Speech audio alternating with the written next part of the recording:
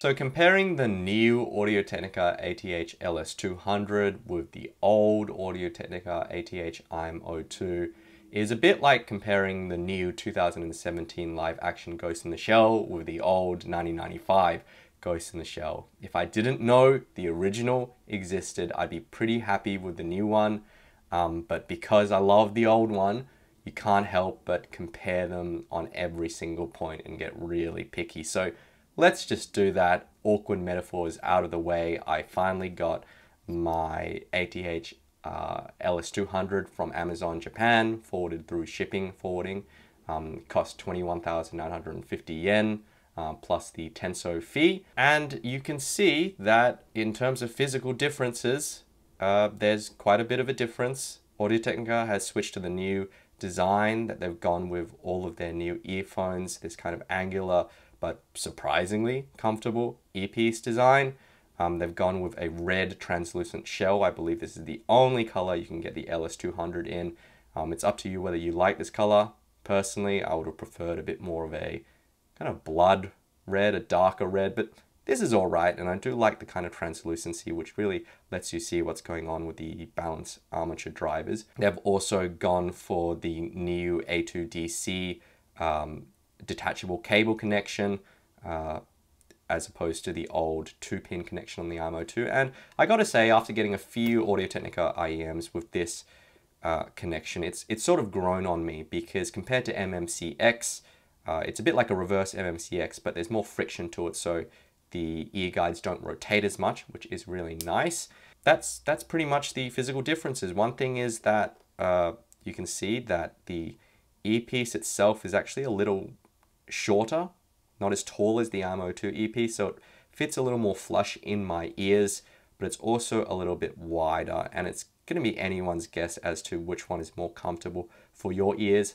I can report they're roughly about the same for me. So let's just talk about the sound. So in terms of sound, I would say that these are more similar than they are different. They have the same sort of basic signature, which is really remarkable given that they use totally different drivers. Tom over at Simba Cavum did a great write-up which describes the physical differences, the technical differences between the balanced armature drivers they've used in the LS200 versus the IM02, and I've linked that article in the description of this video. But basically, they've gone with a different manufacturer this time around. They've gone from a bass plus tweeter driver to a full range plus super tweeter driver here. But they sound pretty similar. And it might be due to the fact that the LS200 has what appears to be a proper acoustic filter compared to the foam on the IM02, which may have given them a bit more precision in terms of tuning. So let's remind ourselves why the IM02 is kind of my favorite all-rounder as far as earphones go. And you can see I use it with the Sony hybrid tips. With these tips, it's got a smooth but articulate and layered sound. I think it's got just a bit of mid-bass color, but overall it's just a really neutral, middle-of-the-road listen. It's smoother to me than the GR07. It's better at layering than the Etymotic ER4XR. And I think you got to spend a lot more before you get something that, you know, I think is as successful as an all-rounder, both in terms of sound and also general kind of ease of livability, you know, wearing comfort, that sort of thing. So what the LS200 brings to that sound is with the stock tips, which are here,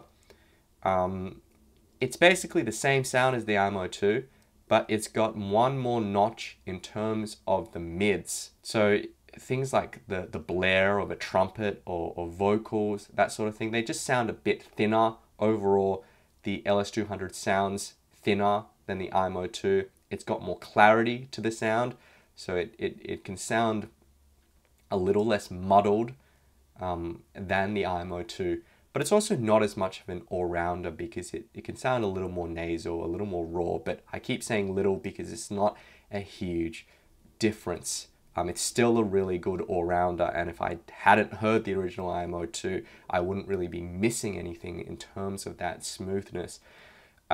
with the LS200, I use the hybrid tips, and with the hybrid tips is a bit more of a compromise between the new LS200 sound and the old ATH-IM02 sound.